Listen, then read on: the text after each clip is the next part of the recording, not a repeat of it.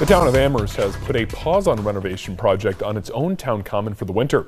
According to the office of the town manager, the construction on the North Common has made progress this past fall.